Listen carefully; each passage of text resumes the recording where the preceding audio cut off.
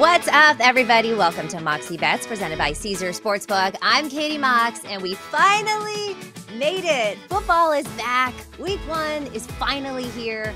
As always, the season kicks off with the defending champions. This year, it's the Kansas City Chiefs, who beat the Eagles in the Super Bowl. Still a very, very fun moment for me. Versus the very hyped up Detroit Lions, a.k.a.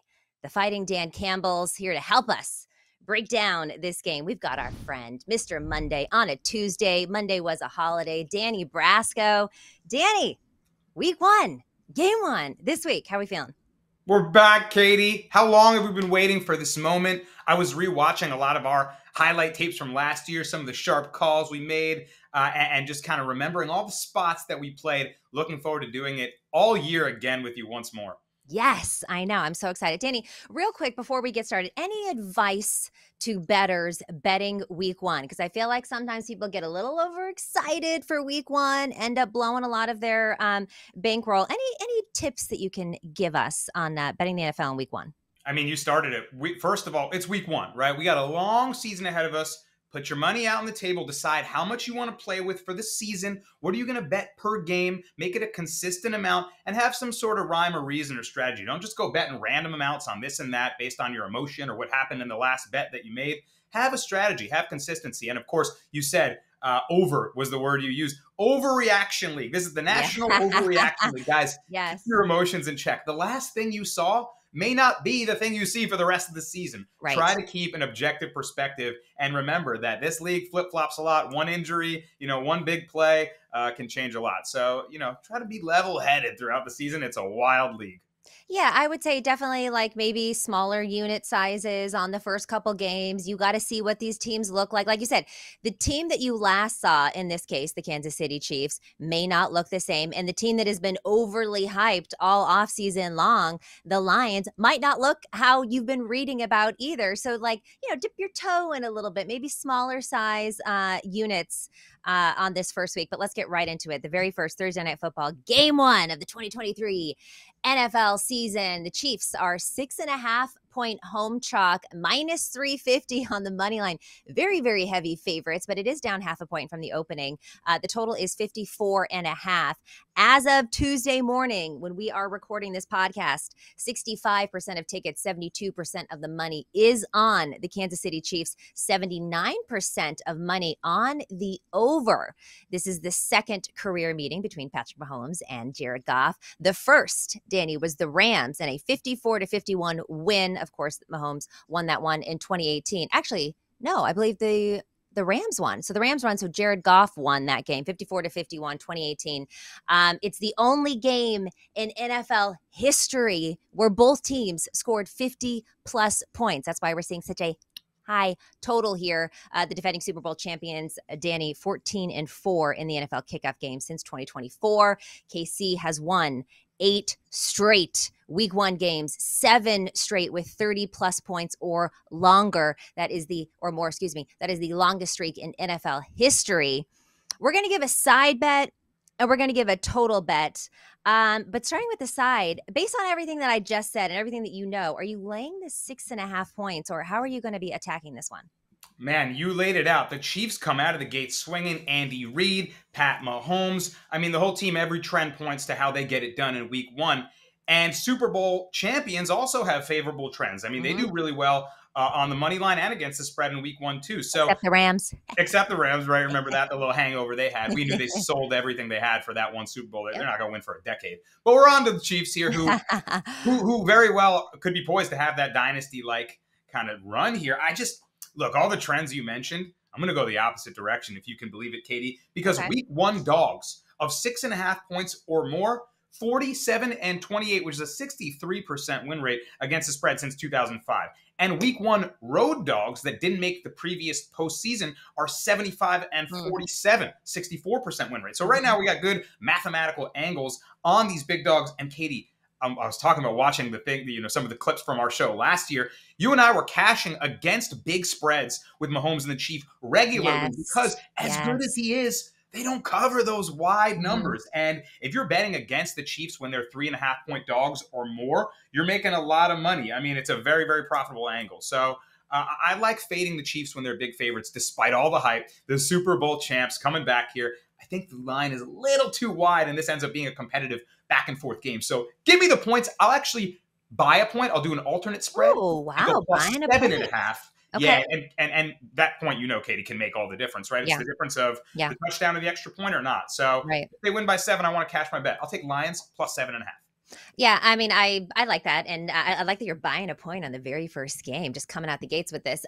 Look, I agree with everything that you're saying, and you already mentioned this. Teams getting 3.5 points or more against Patrick Mahomes are 37, 30-1 against the spread, including 10-4 against the spread last season, 28-15 over the last 3 seasons. So one thing we know, Chiefs very, very good. Chiefs aren't covering machines, and it's mostly because they have these large spreads. It's very hard to win by a touchdown or more, even if you are Patrick Mahomes and Travis Kelce. So like you, I'm worried about the backdoor cover here, especially when you look at Jared Goff. Danny, did you know that Jared Goff is the most profitable week 1 quarterback against the spread? He is 6-0 against the spread in his 6 starts in the NFL. That scares me. So I know they say scared money don't make no money. And the Chiefs should be able to cover this 6.5. But I'm a little week 1 worried about it as well. So I'm going to take the Chiefs in the first half, -4. That's at -110. The Chiefs are beasts. 33 straight games without losing by 5 points or more, including in the playoffs. They ranked second last year in first half points, so I like that at 15.5. The Lions, the last 3 games of the season, were averaging about 12 points in the first half, so that's almost here at that 4. And you got to think Chiefs home. Arrowhead, one of the liveliest places to play. I think they're going to come out and they're going to get out strong. I'm worried about this backdoor cover, so I am like you, just getting a little cute with it, and I'm going to take the Chiefs -4 in the first half. But I think we both think that they should be able to cover this 6.5. But I don't know, just a little worried about it. Yeah, I think they're going to look good, but again, we talked about not really knowing what to expect. Like we can't come here and have like these big, bold opinions about what their team looks like on paper. We have to see them execute. Yeah. Everyone thought the Chiefs offense was going to take a massive step back after losing Tyreek Hill. They got better. Yes. So what do they look like now with a lot of kind of, lower tier receivers, it would seem on paper? I want to see how these teams pan out. Are the Lions going to are they going to live up to the hype? They lost DeAndre Swift. They lost, a couple running backs. What's their Jahmyr Gibbs going to look? We have a lot of questions to answer. So for now, before they're answered, I kind of want points. It's going to be scary going against Super Bowl champs in Arrowhead, but I want points if I can get them. All right. So speaking of 1A points, if you can get them, the point total, 54.5. Now the over has cashed in 4 straight meetings between these teams, including the last time they saw each other in 2019, 34-30. How are you betting this total? It's tricky. It's very tricky, and it's hard not to lean to the over. There's a lot of trends that point to the over. Andy Reid, Chiefs, week 1, early on overs. I mean, you mentioned that 54-51 game where Goff and Mahomes faced off. I remember that game very well. It was maybe the craziest game I've ever watched. Just absolute shootout. And this one stylistically looks like it could be slated to be very similar. I mean, we know the Lions struggled mightily in the secondary last year. They got chewed up. They brought in some pieces, Emmanuel Mosley, CJ Gardner-Johnson. So we'll see if that shores it up. But again, week 1, it ain't easy, especially being a defensive back in week 1, trying to figure out all these crazy schemes. So I figure like that's maybe the hardest to adapt to, right, in week 1 for the corners. And then, it's the Lions who have a similarly threatening offensive attack. Jahmyr Gibbs, the explosiveness, Amon-Ra St. Brown. Chiefs didn't have, had their plenty of struggles in the secondary for themselves last year. So how do you not lean to the over? It's just such a high total, Katie, that I feel like I want to pass. I love my under. Yeah. This one is so high that maybe the line actually tells you over. Public's going to be on the over. I lean it too, but I'll pass.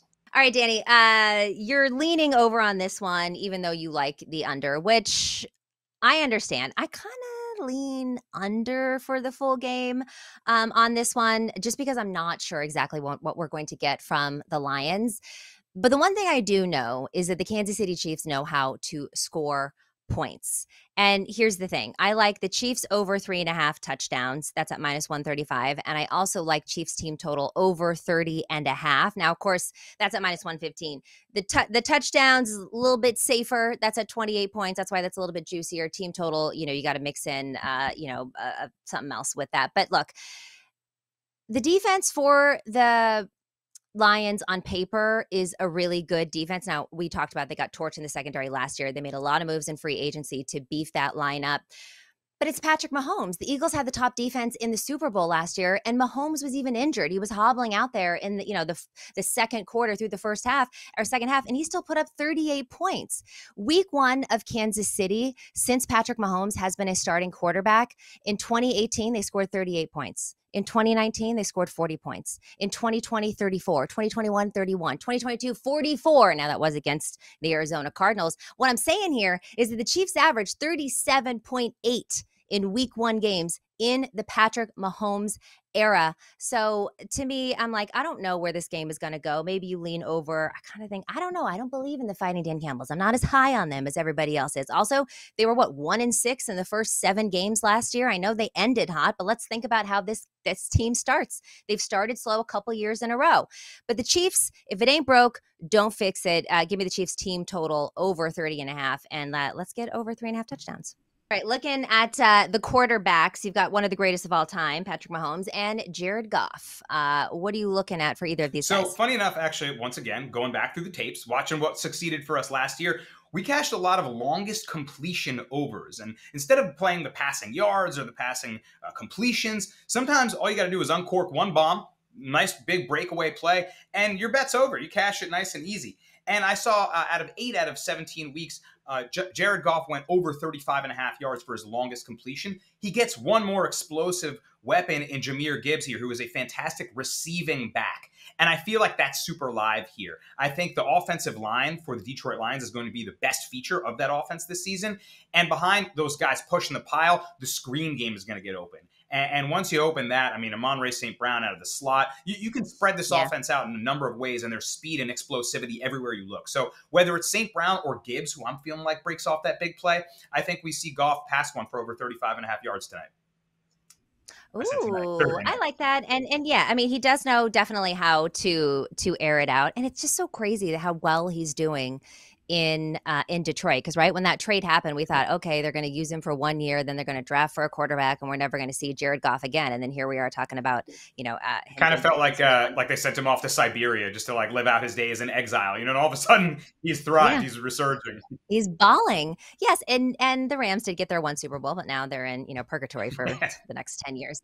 I'm still looking at Patrick Mahomes. Again, I don't know too much about this Lions team for me personally to feel confident in backing them on things, but I know Patrick Mahomes, and what I know about Patrick Mahomes is he gets about 3 passing touchdowns in the first week of the NFL season. So I'm taking him over the 2.5. It's interesting that you could get Mahomes over 2.5 passing touchdowns or touchdown passes, however you want to word it, at plus money. It's at plus 114. So he averages just at this mark. He had 3 touchdowns or more passes in 8 games last season. But if you look at week one, Mahomes has had 49 touchdown passes in 16 starts, and that's an average of 3 per game. So if you're going to give me Patrick Mahomes at home, the Chiefs are never disrespected, all right? They're never disrespected, but there's so much hype on the Lions. That Patrick Mahomes wants to come out there and just shove it down their throats. And so I'm taking Patrick Mahomes. If I think they're going over on all of these things, then Patrick Mahomes is going to have 3 passing touchdowns. It's at plus money. I love that. So I'm going to take Mahomes. I guess I hope we see a shootout here because you got a lot of good Chiefs angles. And if they come out and are the Super Bowl champions that they were with a healthy Mahomes, there's no reason that all of these can't hit. Hoping that the Lions that I'm super high on can hang with these guys and are on that elite level, can be kind of considered that team. Yeah. I mean, hopefully we can cash. But I'll tell you this much. If you're watching this show, someone's making money. If you're following Katie's angles, you're following my Lions angles, you're going to make money one of 2 ways. So I like that we're spreading the board here. Yeah, and that's the thing. See what resonates with you. You know what I mean?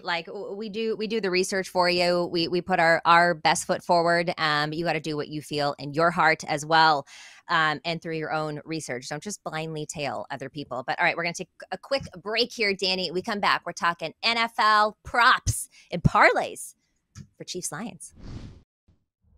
Why should you bet with Caesars Sportsbook? 2 words, Caesars Rewards. Every bet brings you closer to the type of benefits only Caesars can offer. Hotel stays, VIP experiences, sports and concert tickets, and more. It's not just an app, it's an empire. All right, welcome back to Moxie Bets, presented by Caesar Sportsbook, here with Danny Brasco, previewing game one of the NFL season between the Lions and the Chiefs. Let's get propping. I know we talked about some quarterback props, but it's time to get propping. Danny, what is your favorite non-quarterback prop? Starting with the Chiefs, who are you targeting? Let's get propping. I love that. That's a new tagline right there. Looking at a non-QB player prop, there's a lot that I want to take. I'm looking at all sorts of different receivers, their receptions, their yards.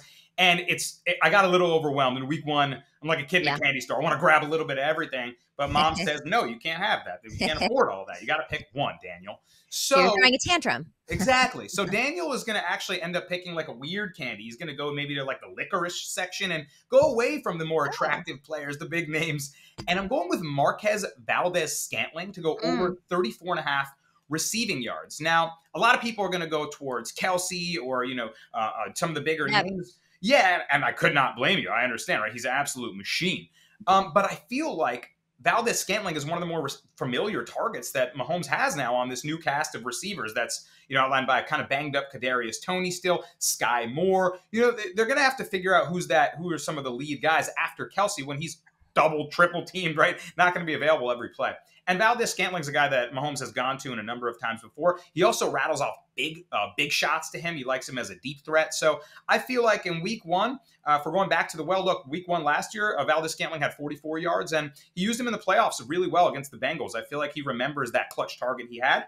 If it's not, if you're looking for familiarity early on, it's Kelsey and it's Valdez-Scantling. So when they're not looking at Big Travis, go to Valdez and give me over 34.5 receiving yards, which is a low mark. I think he goes over this.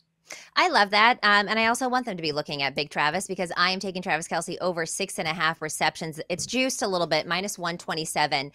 Look, like I said earlier, scared money don't make no money. And I'm playing it so safe. I'm disgusted with myself. But I'm sorry.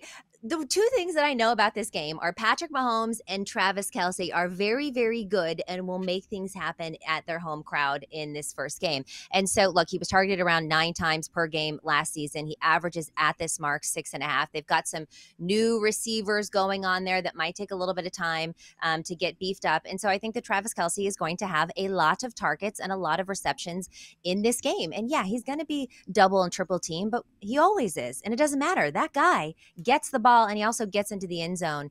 And like we said last year, Lions ranked 30th in pass defense. Now, I don't think they're going to be that bad this year. I don't even think they're going to be close to that bad this year because they did make some good calls in free agency, got beefed up their team a little bit. But Travis Kelce is just someone that's always going to get the ball. So I love that. Now looking at Detroit, any props that you like here? Yeah, I'm talking about Jahmyr Gibbs. These guys traded down for him to pick the rookie running back out of Alabama, and there's a reason they went for him. There was even talk that they might pick him over Bijan Robinson if they could trade that far down in the draft. Didn't happen, but that's how high they think of him, and I'm expecting them to try to utilize that weapon right away and show off their new talent. So I think that he breaks off a big play and ends up finding himself in the end zone for a rookie score in week one. Give me Jahmyr Gibbs anytime touchdown plus 130. I like that. I was looking at his yards too, and they're pretty high. I think it's at like 72 or 75 or something. He has like rush plus receive yards. I think that's all the way up there. And that's probably a more interesting way to play it because you don't know if he's going to be in the pass or run game the most. Yeah, and I was looking at that, and I was really interested in that one, but I'm going to fade Amon-Ra St. Brown, which I know sounds crazy. I guess, hey, by the way, here's my bold take. I've been playing it really safe. Here's my bold take.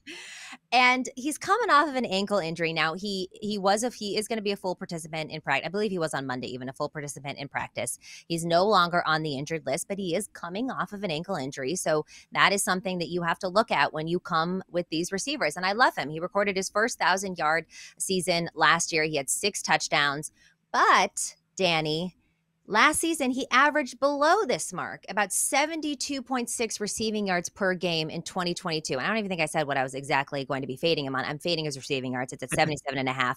It's juiced to minus 127. So we're looking at nearly 4 yards fewer than this line. And then all of a sudden, coming off of an ankle injury, we're beefing this up a little bit. it just doesn't seem to fit for me. He also cashed the under on his receiving yards in 7 of his last 10 games. And we do know that the Lions were dominant in their last 10 games of the season, and he was still hitting the under on his receiving yards. So this will be my risky play of the day. Amon-Ra St. Brown deserves all the respect in the world, except for on his receiving yards props. Interesting. And maybe if the ankle injury is lingering, then you're going to hit this. I feel like he either goes under. I mean, you said 7 out of 10 final weeks of the season, he went to under when he was a very profitable player and won fantasy leagues for some people, in the other weeks. So he's either going to go under or way over. And you might be on the sharp side of the under there. I think a lot of people will be betting the way over, but hey, maybe that ankle's still bothering him. Yeah, and there's a reason why the under is juiced there. And yeah, look, Amon-Ra St. Brown is one of the best slot receivers in the NFL. Certainly now with Cooper Kupp sidelined, going to see a specialist, which are words you never want to hear as a player or team or a fan when you got to go see a specialist. But I expect big things out of Amon-Ra St. Brown this season. I would have loved to have him on my fantasy team. It didn't end up working out that way. But yeah, I'm going to fade his yards. All right, let's get a little funky with it right now, Danny. Some sprinkle-worthy plays, not necessarily anything we're betting the house on.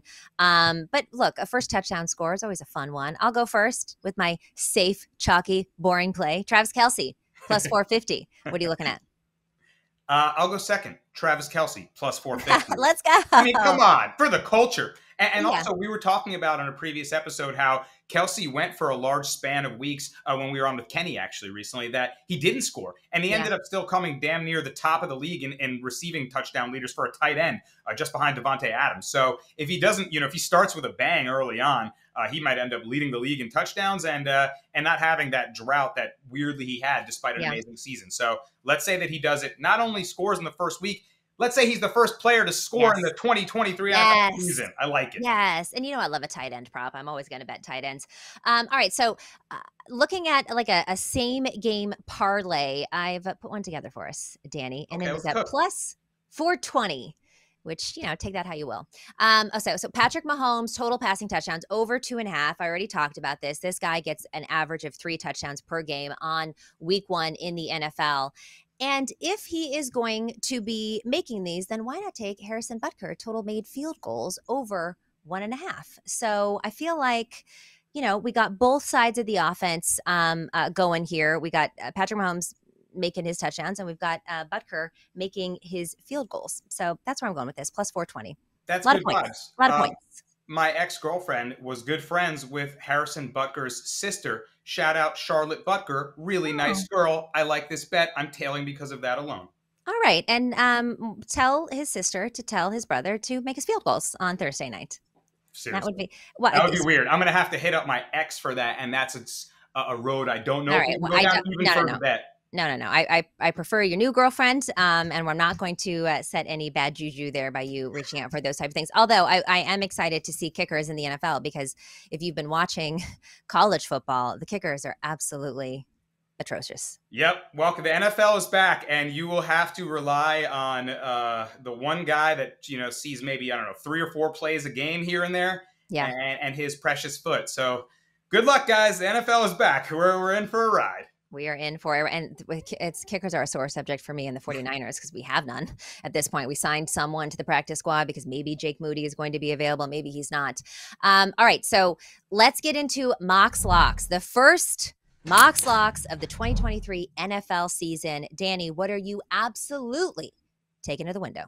I got to bet Lions plus 7.5. I'm going to go alt spread. Yep. It's minus 135. I just feel great about it, Katie. The Jared Goff, week 1, he's the most profitable week 1 quarterback in the last 20 years. I mean, can you believe that? And all the trends against the Chiefs when they're large favorites, the trends all point towards the Lions here. I know the public's going to be on the Chiefs, and they're coming off that Super Bowl win. You could find lots of angles for them, but I just feel like last year the public won with the Bills, and we both cashed that big. Yeah. My theory was sports betting is legalized. It's proliferating in all these states. Why wouldn't the sportsbooks want to gift you a beautiful public win to start?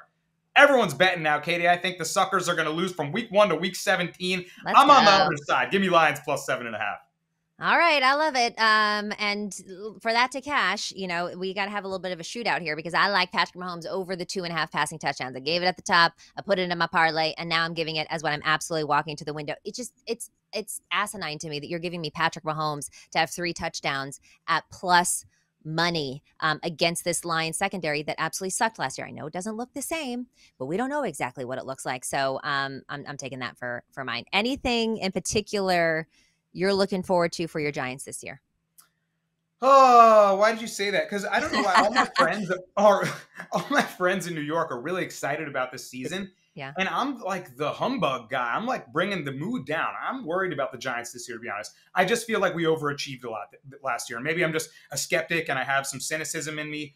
But Oh, you're a New Yorker, you mean? oh yeah. Oh, you don't say that's unique to you, Danny, right? I just feel like we overachieved last year. I love Dayball. I love Saquon. I'm worried about that big contract we gave to Daniel Jones. If it doesn't pan out this year, it's going to look like a big mistake. Yeah, well, he's restructured it. I believe $6 million of cap space is now opened up, which means they put that as a signing bonus for him. So I'm like, wow, y'all really believe in Daniel Jones because you're giving him this money now as a signing bonus to relieve some cap space. And also, who are we getting in that cap space? Yeah, right. $6 million cap space. They could sign me to wipe the benches off. Come on.